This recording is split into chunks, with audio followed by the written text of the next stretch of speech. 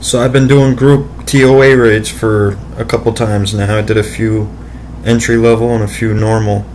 And I literally seen a guy get 2 fangs back to back. Literally back to back. So I started to do some solos here. This is my 18th completion. And I finally hit a purple. This is the first purple I have ever gotten on this account. Let's see what it is. Probably the ring. I don't ever get 1 bill items.